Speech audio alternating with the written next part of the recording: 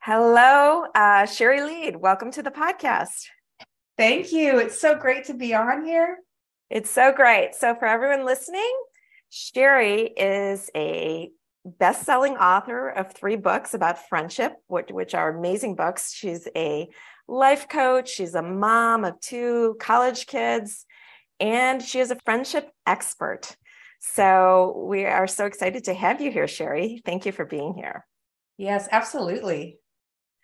So, I guess my first question for you is, how did you get to this place where you finished your third book and you have this exciting new project, which we're going to talk about too in a bit? But how did you get to this place where you are, really using your voice in such a beautiful way? Well, it didn't happen overnight. I'll tell you that much. By training, I'm an attorney like yourself, and stayed home with my kids for a little while. And I got to a point, though, my kids, as you mentioned, are in college. So I got to a point that I can go back to work or do something, and had the luxury that my husband, my family, we weren't relying on my income because we had been a single income family throughout a lot of my kids' youth. And so I actually got to decide, what do I want to do? What fulfills me? And this happened in my 40s when I was making this decision. And fast forward to age 50, I published my first book as the first book in the friendship series, which kind of happened by accident.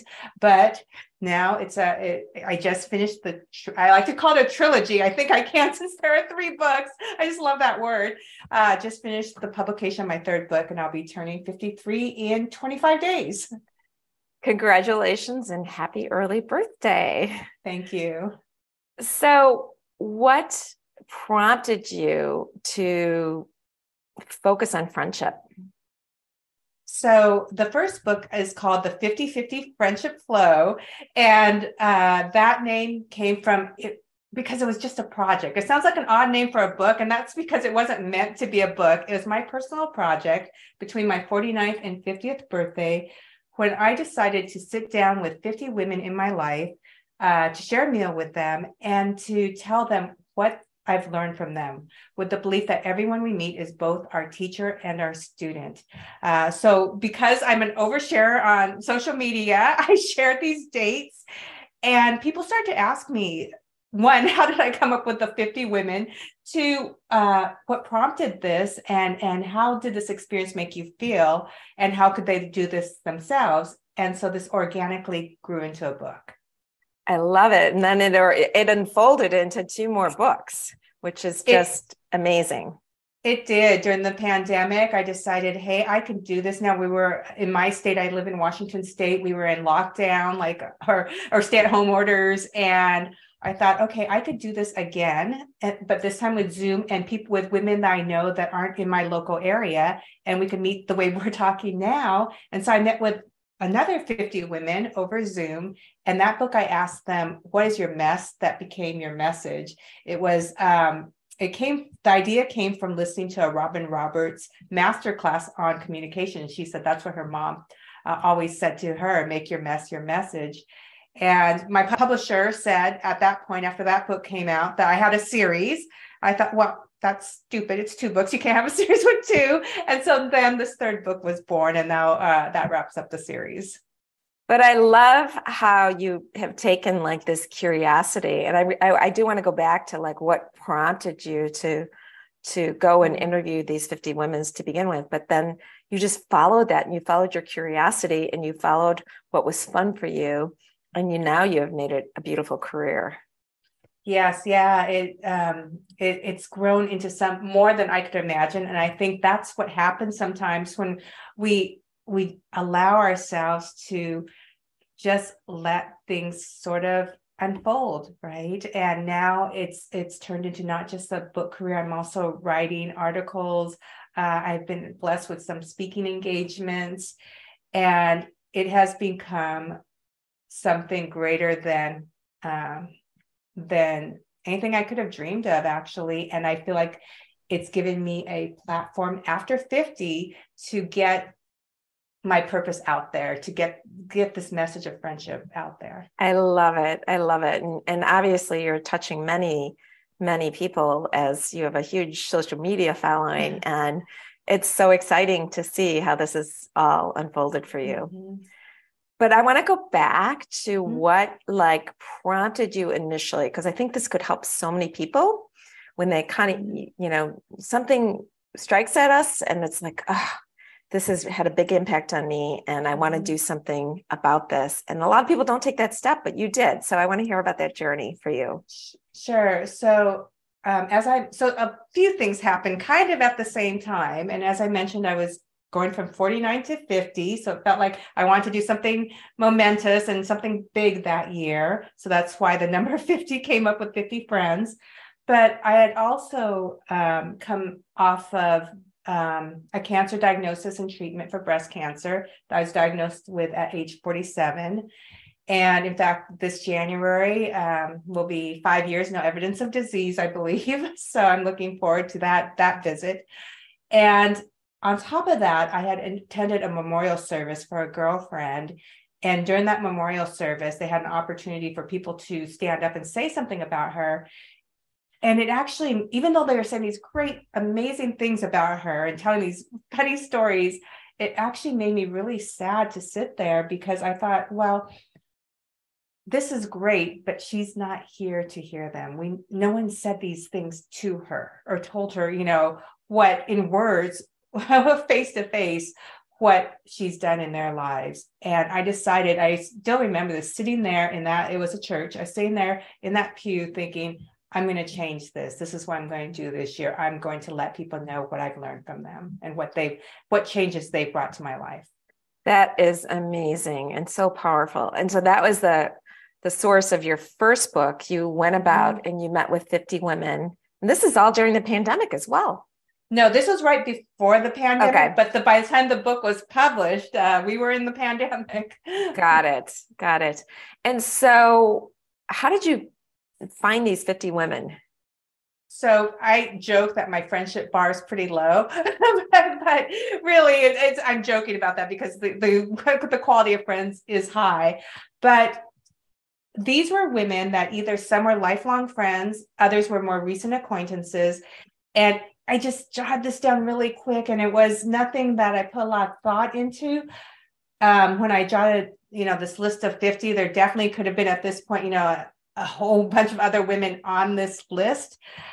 And the thing was, there was something about each of the names that I thought, okay, there's something that I've learned from them. And I know there is. A lot of times I didn't know exactly what that was, but I felt it. And so before these meetings, I set up these dates, and these were all in person because it was right before the pandemic. When I set up these dates, I really spent that week, because this happened over a course of a year. I spent that week really thinking about that woman and what she brought into my life, and figuring out how I was going to convey to her what she meant to me, because I wanted to make sure I conveyed the message and the feeling, for lack of better words, correctly, so she really understood the impact she has in this world. And oftentimes it became an emotional conversation, and I remember all these meetings where women they a lot of times apologize for crying, because it impacted them to hear these words and to be seen. How beautiful to be the recipient of just somebody saying, this is how you've touched my life. And I just love how this memorial service really prompted you, because you're right. So often we don't hear beautiful words from others. They may think it. I know I certainly think beautiful things of so many friends. How often do I actually tell them? Not often enough. And just our conversation, you are really inspiring me. Yeah. And it's, I won't say it's easy. It gets easier because you're right. We don't do this. So I'm not going to lie. It could be awkward at first. But what I tell people to do is to make this a challenge for themselves. It doesn't have to be 50. Maybe it's next year in 2023, you want to meet with 5 friends that are in your life, or 5 people in your life, to tell them what you've learned from them. And you could set these dates by couching it in or framing it that you decide to make this your challenge. Because if you say that, then it makes it a little bit easier to get together, and everyone wants you to finish a challenge. They just do. And it helps them understand exactly what you're doing. And it takes a little bit of that awkwardness away of trying to set up these dates.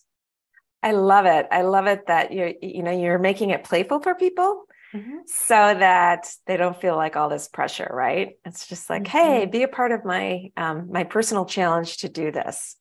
That is a relief. And I think the big piece too, you don't have to be an overshare on social media like I am, but memorialize these dates that you have, because the reflection piece, when you look back and you see, whether it's in writing, a quick picture, whatever it is, when you look back and see the people, especially, women that have come into your life that have taught you things, it's pretty humbling, and it makes you realize that a lot of what we receive is little with what we've done, but there's gifts everywhere. It's so beautiful. You also talk about in your books too, reaching out through Facebook and finding some of these people, right? And I think that's just such a beautiful message too, because quite often social media can be seen so negatively, and there's a lot of negativity at times, mm-hmm. and unless you choose to use it differently, which of course you do, but you also use to truly be social and build relationships. Yeah, so some of these women I felt like I knew because we had connected on social media, especially at the time through Facebook. I was a relatively new user on Facebook when it started, or became more popular, so I'd been on it for a long time. And some of these women, we had gone back and forth, liking each other's things, commenting, and basically watching our lives. And so some of those women I reached out to because I considered them a friend, to sit down with them and to actually meet in person. A social media friend was pretty remarkable too. And to let them know, hey, I watched you go through X, Y, and Z, and the way you handled it taught me this. Or I love the way you present and the way you celebrate your family, or whatever it is. Beautiful. What is the biggest change for you now that you've done this through your interviews with all these different women, and including like with your making meaning out of your mess? And ask yourself this: what has been the biggest change for you? There's been so many practical changes, and there's also been a lot of so the big grand change for me is now it's easy for me to walk into a room of strangers and make a friend. I know I can do it. And it's because this excitement that I now carry with this belief that everyone we meet is our teacher and our student really has changed the way I approach people. I am very excited to meet someone knowing that we are supposed to meet at that moment. And so it's changed the way my relationships. So that's one thing. It's changed my relationships and the way I interact with people and the way I feel I belong in this world. So I was orphaned as a child. I was raised as a baby. I was raised as an only child. And I'm someone that when I was orphaned, I was left without a birth date, a birth name, or a birthplace. I was adopted from South Korea. So I always had this feeling growing up that I wanted to find connection. I wanted to find where I belonged. I oftentimes didn't feel like I belonged anywhere. I didn't look like the other people I grew up with. I didn't look like maybe family members. I didn't look like people at the church I was raised in. And through this process, one, I've realized I belong. I absolutely belong. I belong in whatever room I'm in. I belong with whoever I'm sitting with. I can find connection with those around me, and they don't have to be blood related to me. So that was the big thing for me to find. On a practical note, the way it's changed my life. For example, I have in Make Your Mess Your Message, I spoke to my former paralegal who I hadn't spoken to in 20 plus years. I knew her kids when they were very little. And in this conversation, she told me about her son who's battled drug addiction and ended up on the streets, and their battle as a family. And this was a kid that was in sports. He went to college. just kind of this all-American family that you wouldn't think that this was the family with a kid on the streets that was addicted to drugs. It made me change the way I saw people on the streets, because I had become fairly numb to seeing people on the streets. I live in Seattle, just like many big cities, we have a homeless problem.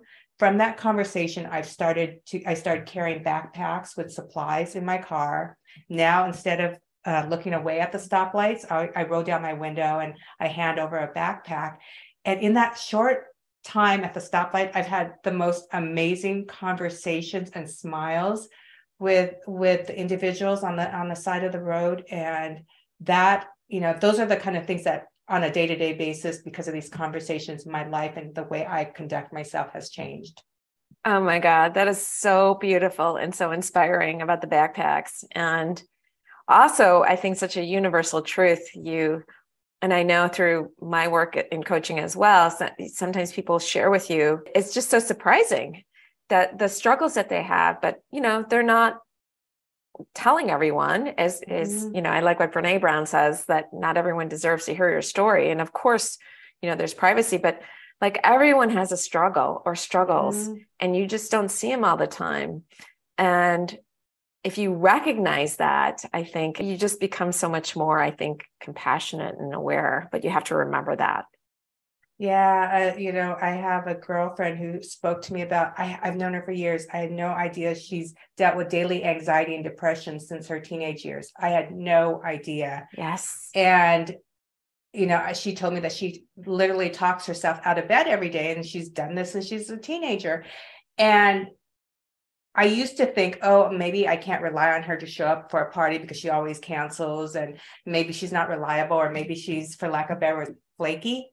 After having this conversation with her, I recognized and I learned that no, it's the opposite. When she shows up, she did something really strong. And it made me understand anxiety better. And it also it gave me a sense of grace. And it started to make me think about the people who don't always show up for those meetings or cancel. And it made me realize, well, maybe they are suffering from something like anxiety, something that I don't understand. And so instead of being down when they don't show up, I can celebrate when they're strong enough to show up. And it's having these conversations has absolutely been a life changer for me. I love that. It's so beautiful. It's just that the saying, everyone has a struggle we don't know about. I think is just a powerful reminder. And so often people's actions have nothing to do with you, and that people, and it's hard to remember sometimes, especially if somebody's not kind to you or whatever, but just most people are doing the best they can in the moment. It's so funny how little somebody's actions have to do with you. Right. Yeah. Right. And we usually don't, especially for women. We tend to be, I know I do, I don't want to speak for you, but more people pleasers, and somebody doesn't do something and we think it's about us, and usually has nothing to do with us, or very little. Yeah. And when we start to realize that, and this is what I've learned through my friends too, when we start to realize that, it sure makes relationships and friendships a whole lot easier. Oh, for sure. What would you say for women who don't have the kind of friends that you have and are middle-aged, 50s plus, and they want to have more meaningful friendships? What tips or advice would you tell them to do?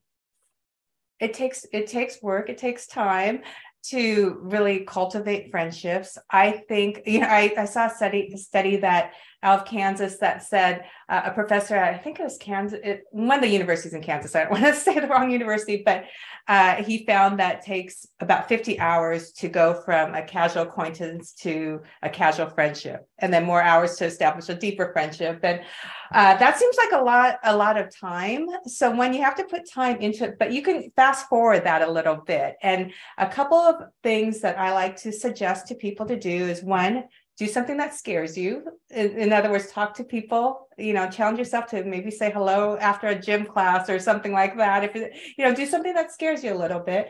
To think of people as just friends you haven't met yet, as opposed to strangers. And one of the lessons I learned when I met this woman for the first time, she greeted me as if I was already a friend. So I started doing that when I greet people too. I started thinking, okay, this is just a friend I haven't met yet. And that has fast forwarded a lot of my friendships. And the third is really believe, and because I believe it's true, I hope you do too, or I hope your listeners do too, that everyone we meet is our teacher and our student. And when we greet people with that mindset, it puts the excitement into the meeting, and just knowing that, it kind of changes the energy, and that helps build friendships as well. I mean, it's, you got to put the time in. There's no way around that, but you can kind of speed things up with the energy you bring to that relationship and the mindset. I love that. I love the mindset that everyone's a friend I haven't met yet, just to really have that, because you're like, oh, and then I think it just allows you to be more curious about them. And it takes the pressure off of you, because I know that I used to, when I met someone, kind of do this dance of, okay, are they safe for me to be friendly to? Do they think that I appear, like somebody they would want to be friends with, or how are they looking at me? And going in it with that different mindset takes the pressure off me, allows me to be more open and excited, genuinely excited about meeting them. And gosh, you get what you give. And it's just like a smile is contagious. That energy that you bring to that meeting, it's just as contagious. And unless something's really bad is going on in the other person's life, they almost can't help but give you that energy back. I love it. And I love that everyone's everyone's your teacher and your student. That is so beautiful too. I certainly believe like everyone's my teacher, even, no matter who it is, everyone's my teacher, because I can learn something from them. Yeah, that's what we're here to do, right? Learn from each other and connect with each other. Yes. You also talk about, which I really appreciate as well, that like, it's okay to end friendships. It's, you don't have to be friends with somebody forever. And like, it's okay to, end them when it's right for you. Can you say more about that? Yeah, well, having a difficult relationship is unhealthy for you, for one. So it's not healthy. You can feel in your body. So a lot of times I'll tell clients to trust your gut. You feel it. You might, sometimes our minds will talk us into relationships and tell us it's wrong to end a relationship, but our gut knows it. We feel it in our body when we get that angst, when the number pops up on our phone, or we know we're going to go up to a place to meet that person that is no longer healthy for us. And we spend so much time as parents, teaching our kids how to make friends.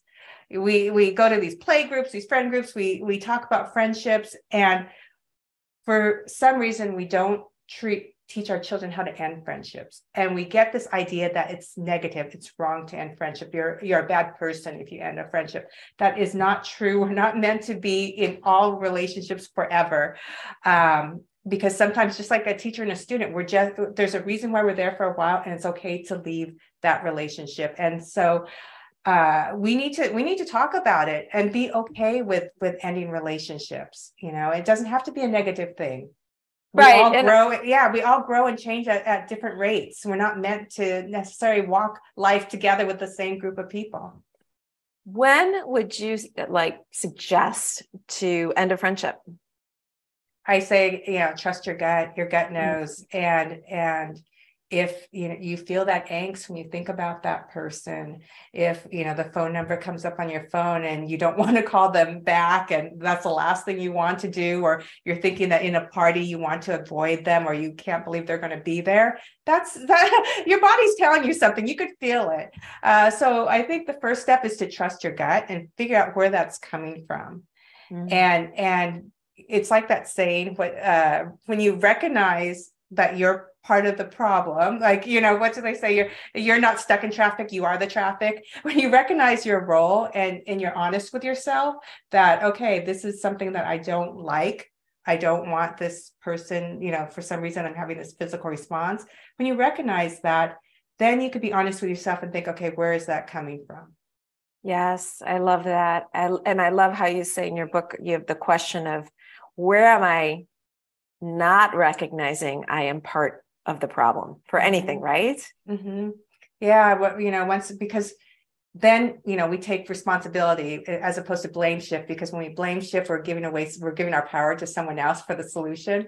But yeah, the recognition is the first step. And Right.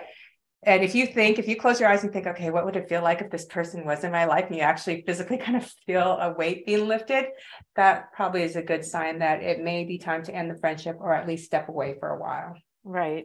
Right. I love that. What helps you listen to your intuition, especially high achieving women who are very analytical? They sometimes have this war between, the thoughts and analyzing and not just simply trusting their gut. So, or even knowing what that is, right? Because we're so not used to exercising that part of us, because we're in our heads so much. It's hard to make that head and heart connection if we're not out of practice. So sometimes I'll tell clients to practice this, even do these like silly steps of going to the grocery store and picking up 2 pieces of fruit. And what does your body tell you? What do you want? I mean, it's a little bit silly, but it gets you into the practice of remembering to listen to your body as well as your mind. And for me, personally, I know that I need to listen to my body when I start to feel angst. That's my trigger button. When I start to feel angry, it usually for me means that I must feel like I'm stuck, like I don't have a choice, that something that I'm being wronged. And I believe that we always have choice or options. So when I get angry, as long as I can catch myself, I'm not always perfect with this, but when I start to get angry and angst, that's my trigger to take a step back and detach and listen to my body, to say, okay, what am I feeling here? Why do I feel like I'm stuck? And am I really stuck? No. What can I do? I love it. So it's a combination, it sounds like, for you, which is really powerful, of listening to your body, checking in, starting really small, right? Small things like testing something at the supermarket. What feels better for my body? Mm-hmm. But then the second piece is then like really questioning, how am I contributing to this? Mm-hmm. I think the more that we can take responsibility in a moment like that, the more powerful we are in making ourselves happier. Yeah, because then we have, right, if we have responsibility, that must mean we have power, and we're not the victim of something or at the effect of something else. So absolutely, when we take that responsibility, no matter how uncomfortable that is, we're also taking our power, because we have power now to right this wrong. I love it. So you strike me as just being such a confident person, and I'm just really curious as whether you've ever struggled with imposter syndrome. Like, I know I have, and many women I've worked with have struggled with it. Men too, but I think women especially struggle with this. Have you ever struggled with it? And could you tell us about it? I think most of my life, especially my young professional life as an attorney coming out of law school and starting to practice at 24, I definitely struggled with imposter syndrome, and even being ethnic minority woman and showing up in places where people don't look like me and feeling like I stuck out at a table. I definitely did struggle with imposter syndrome. In fact, this has been a process for me as I've gotten older, and we do tend to get more confident as women, I believe, as we get older. And sitting down with 144 women over the last 3 years for this project, for these books, made me realize that one, I belong, two, that it really took away that feeling of imposter syndrome and made me understand. It's funny that you say the word confidence, because that word was said to me not too long ago too. Somebody said, well, Shari, you're so confident. And I was blown away that they actually saw me like that. And they said that, because I realized all my life, I never would have put the word confidence with myself, but I thought about it. And I thought, yeah, they're right. I am confident. And why am I confident? I'm confident because I've talked to so many women, and I've sat down with them, and I realized we all go through the same things. We all have the same. There's very little that separates us, even if we might not agree in beliefs or we might look very different. There's very little that separates us at the core. Yes. And knowing that takes away the feelings of judgment. And judgment was the piece that stripped my confidence. And of course, being in a often predominantly male profession as the law, right? Mm-hmm. Even though it's changed, it's still not in terms of leadership with women and dollars in terms of what women make. It's hard to maintain your confidence, I think. I know that was my experience as well as a lawyer for many years, because you're surrounded by often white males. Mm-hmm. And the great thing about recognizing that you belong is, especially if you're surrounded by an office of white males and are not a white male, you have a unique voice that they need. And that's one motivation for me as far as imposter syndrome, is not to let imposter syndrome take away the world from hearing my unique voice. And I think about the leaders and the people that I admire, even the attorneys, right? The great litigators, they're very unique in their style. The celebrities that we love, there's something unique about them. Yes. And when we think about that and what makes great leaders and people we admire, it's their uniqueness. Yes. And if we buy into this imposter syndrome and let it take over us, we're depriving the world of our unique voice. And at midlife, we need to, we've learned so much and we have so much to share that this is the time that we need to say bye to that imposter syndrome. It's not serving us any longer. Be done with it. Be done with it. Mm-hmm. Amen. I couldn't agree more. And thank God you have, because you wouldn't have produced these beautiful books, mm-hmm. and sharing your message with the world and impacting so many women to really take the step to start using their voice and also to connect beautifully with the beautiful women in their life. Yeah. And I hope, knowing that this started for me at age 50, and I met another author. He was a very well published author with a big publishing company. Books come out immediately in several languages. Documentaries were written about him. I met him. He published his first book in his late 60s. Okay. So there's a lot to be done we have a lot to be done from midlife on. I think that's our time to really shake up the world. I love it. And you've been so prolific in just like 3 years. How did you do that? What has kept you going and motivated? And I'm excited. I can't say I was excited when I was practicing the law, but I'm genuinely excited. And every time I do something now, my goal is to change one person's life. I'm always trying to speak to that one person and hoping that there will be a ripple effect. So for instance, maybe, coming on here, I thinking, okay, there's one woman who is thinking that she's going to write that book, or she has that project. She's just not sure because there are younger people out there doing it, or whatever, or it's been done before. Yes, maybe it has, but it hasn't been done by you, and it hasn't been done in your voice. So my hope always is to, that keeps me going, is that I need to change that next person's life, or I have a message that somebody needs to hear. I love it. And we need to hear their messages too. And we need mm-hmm. them to step up and be their full authentic selves and share their stories and their messages for the world. Yes. What would you say to the woman who is maybe working full time, doesn't have the luxury of, having and has a family, doesn't have the luxury of just having lots of time to find her purpose and joy right now? What would you say to her? But she feels nonetheless that she does have a message.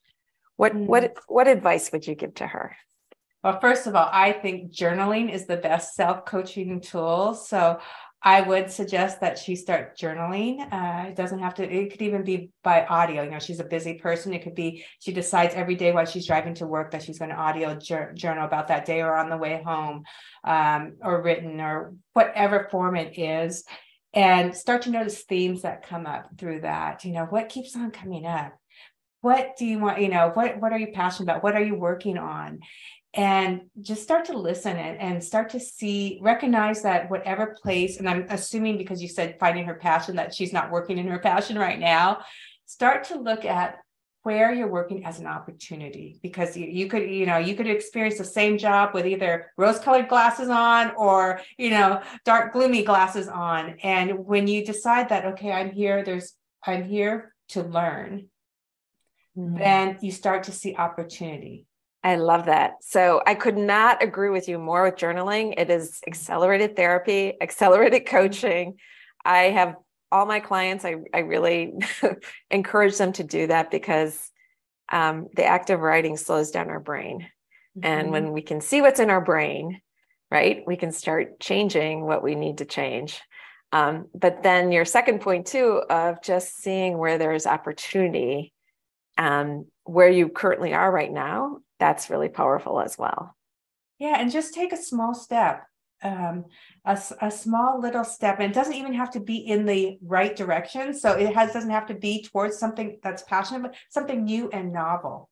It doesn't have to take a lot of time. It could even be an online course, but just taking a small step starts to trigger something in the brain that's the creative center that continues to want to learn and grow. And if you listen, things start coming towards you. That's what happened with me with these books and sitting down with these women. I didn't plan for this to be a career. I planned to be a life coach.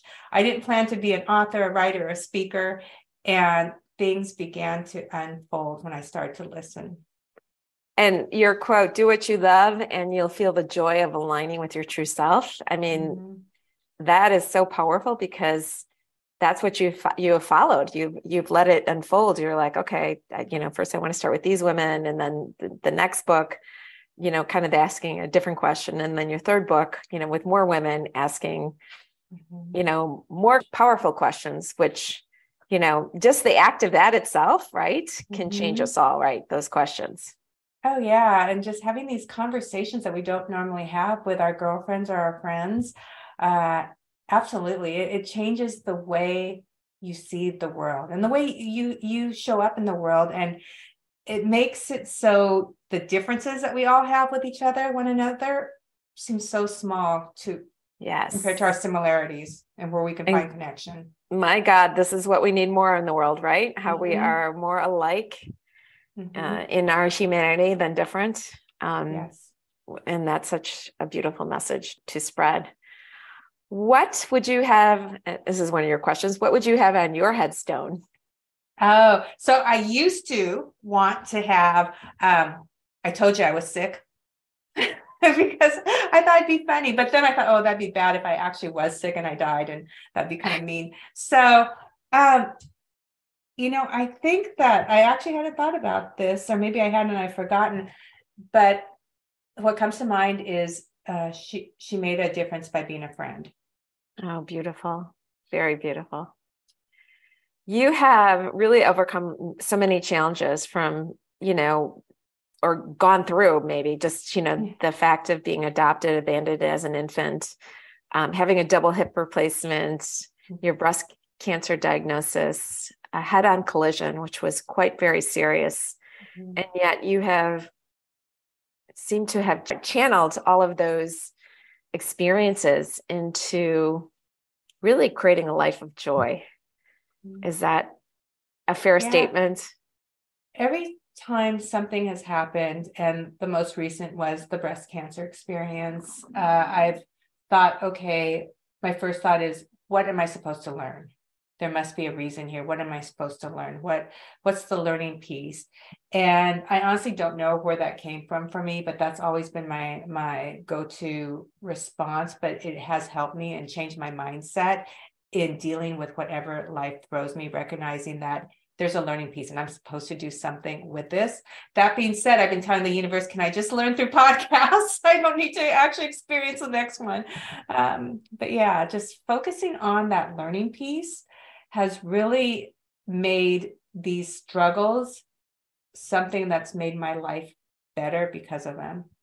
I love it. And I think, gosh, that's so inspiring. I try to ask the question. I don't always successfully do this, but when something, quote, bad happens, I try to keep asking myself the question, how could this be a good thing?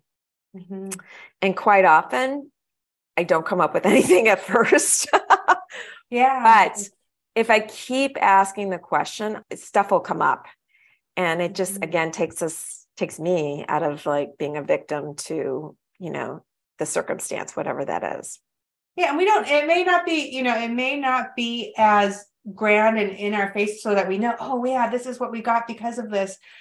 we could be affecting somebody else's life that we don't know of. The simple thing of being stuck in traffic. We don't know if we're stuck in traffic because if we were not in that place, maybe we would have been, if we were quicker, we would have been in that accident. Or we don't know why these things happen to us or who they're affecting. But if we believe that there is a reason, that there's something we could learn from this, or maybe something that someone else could learn, our relatives, our friends, from watching our experience, then that makes things a little more palatable. Yeah, and it's more powerful, and it's certainly a more positive way to go through life than feeling like everything's happening to you. Instead of, we can all have the belief that things are happening for us, which is, again, not always our initial thought, not mine always. Yeah. And we were talking midlife, we have so much experience, and when I ask these questions, what is the mess that became your message? A lot of times the women had not reflected on their mess, because during that time of mess, they were just trying to get out of it and survive. So they never had a chance until the time we sat down to reflect back on the mess that got them to where they are, or what the message was. So this is also a great exercise in recognizing how much our past experiences have led us to who we are now, and how different we are because of them. And being able to have that power and change some of our belief systems that we had about ourselves when we were younger, because we're so much stronger, more confident. We have this experience. And I think that's what makes midlife an exciting time to do these things that we want, do these new careers, go out and make a difference in our communities, because we have all this experience that we've gone through. Yes, this experience, and your experience is not the same for many other people who may have done the same things you have done in terms of the law, or the challenges you have faced. And it's so powerful to hear from your perspective, because I think that's what unites us, because we all have different experiences. And I think many of us, I know probably most of us at some point, at least from women that I talk to, we feel at some point we don't belong. And it's so powerful to hear like how this whole process has made you feel like you belong no matter what. Yeah, it's been really powerful. And as you know, next year I'm going to find I belong everywhere. I'm traveling all 50 states next year to meet one woman in each state to share a meal. And these are all women I either don't know or have had very little to no contact with in the last 35 years. And I'll be going to places I never thought I would visit. And I think it's going to be remarkable to learn how these women feel that, they belong, where they feel they are in the world. Is it different when you're in a small town in the South versus, upstate New York, or, the Midwest? Do we experience family, communities? Are there differences? What's similar? Do we experience aging differently? I'm just very excited to, again, move forward and connect with friends I haven't met yet. That is so exciting. So you're starting this in January of 2023, is that right? Yes. Awesome. And how have you found these 50 women that you're going to go to every single state? I am. And so my first, I got 27 on my own through women that I worked with at some capacity over the last 3 years, but I've never met in person. Women like my web designer, or this woman who does audio for my books. She's in California. She runs now a voice studio. So when I go down there, she's going to give me a voice lesson. I can't sing worth anything. So that'll be a new experience. So I was able to receive 27 through my own contacts. And then from there, I went to friends and said, hey, this is what I'm doing. So I got most of them through the rest of them through that. And I had maybe 6 states left. And in that process, I reached out to some social media groups, or some groups I'm in, and said, hey, anyone know somebody in the Dakotas, in West Virginia? And finished it up that way. I love it. And the goal is, tell me if I'm wrong, the goal is to see, like, these are women you either don't know them or you don't know them very well. And just to see what kind of connection you can build and how you're alike and different. Yeah, I was commenting the other day that some of these women probably have never had shared a meal with an Asian person. Mm. Um, and I certainly have not shared a meal with somebody from Montana, actually, in their state before. I mean, it's the country has been so divided, in the last 3 years. With the pandemic, we not only had to figure out who we felt safe with in our physical space, but we also figured out who we feel safe with emotionally, mentally, and everything our country has gone through. That I just want to do something very different to connect and show that we can look very different, because these women I'm meeting with were from different education levels, different ethnic backgrounds, different economic backgrounds, big cities, small cities, uh, different marital status, careers. Everything is so diverse. And to be able to sit down and go, we can find a connection despite what we believe politically, what we believe religiously, what we look like. We can find a connection, and we can really care about each other during this meal. That is so beautiful. So it's not about whether you agree politically or not. It's just about, how are we connected? How are we more alike than different? And I'm not curious about people's political or religious beliefs, but I am interested in whether or not they believe the same as their parents. And if they do, is that their community, or did they go away from that belief and come back, or at what age did that happen? So I'm not so curious about exactly what they believe, but is that the community? Do they believe the same as their friends and family? And do they believe this way because the people they love believe this way? Yeah, I mean, it isn't about our differences or caring about what each other believes, because when it comes down to it, we're all trying to do the same thing. We're trying to find, maybe the meaning of life. We're trying to find connection, happiness, and just really care about the people we love. I love that, though, because it's not like you're challenging or disagreeing with their beliefs. You're just like, hey, you're curious. You're approaching it with a curiosity. Oh, this is why you believe what you believe. And gosh, if we could all do that in our world, we would have more harmony, wouldn't we? Yeah, the two justices, Scalia and Ginsburg, right? They're so opposite. They were so opposite in their beliefs, yet you saw after they passed away, they were the best of friends.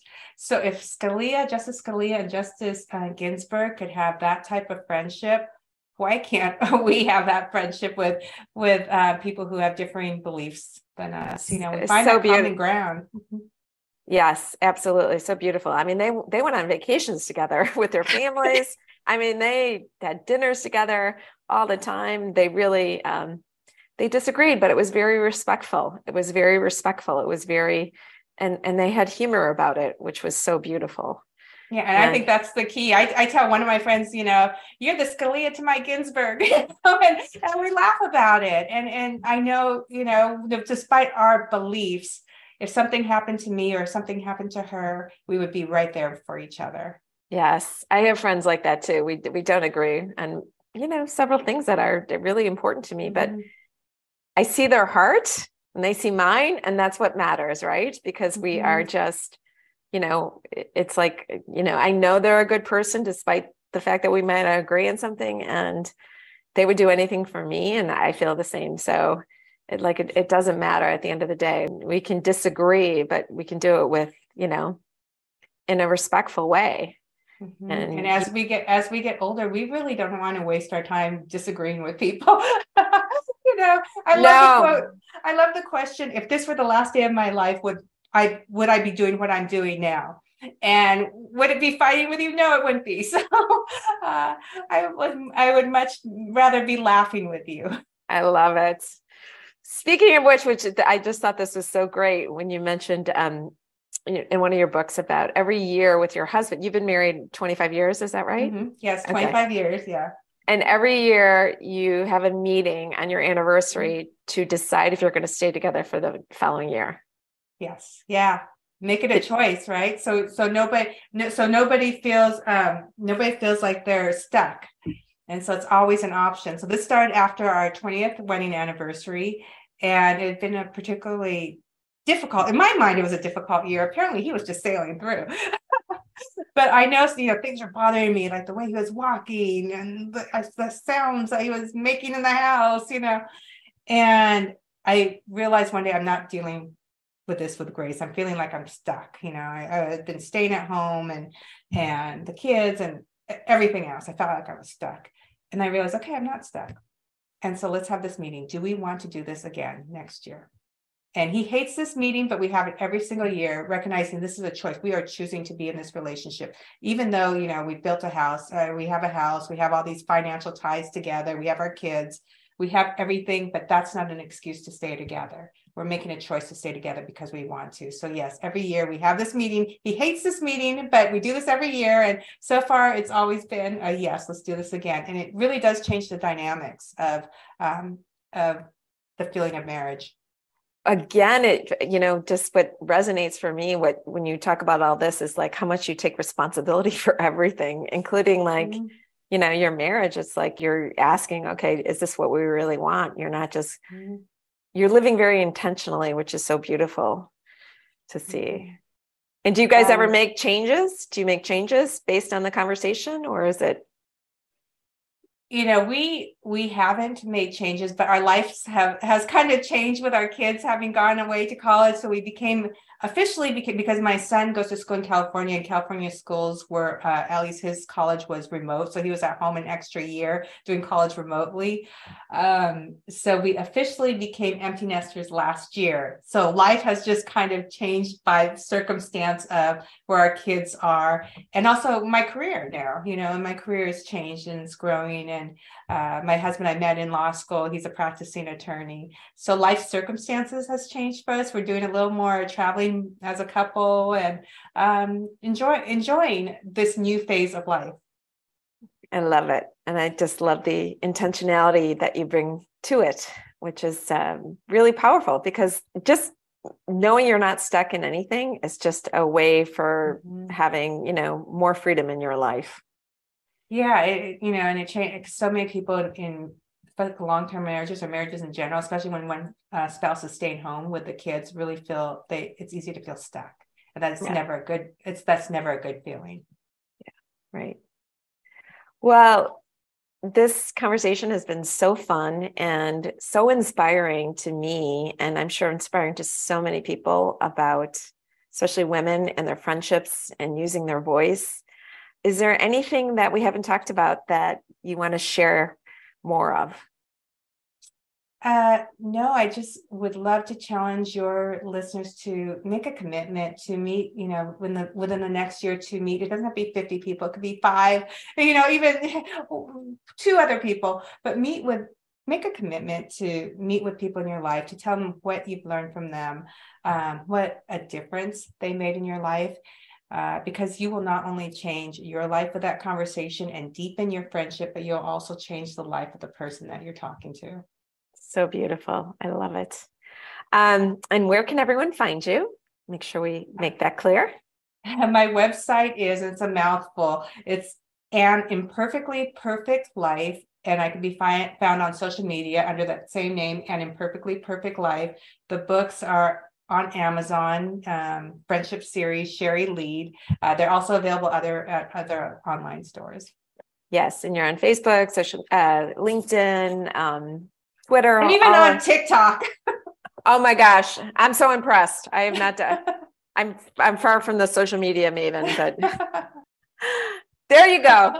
The books are so good. They're so inspiring. I feel like I learned something from every woman that you have interviewed, and you've inspired me to tell the women I love in my life what they mean to me. And I really appreciate it. And also, I just love this idea. Everyone's a friend, that even if it's a stranger, everyone's a friend. And, that we can go out and just meet new people and just be curious about them and develop a friendship and learn from them. Absolutely. Well, thank you so much for having this conversation with me. And I love everything that you do, and inspiring women in our just amazing middle-aged years of life.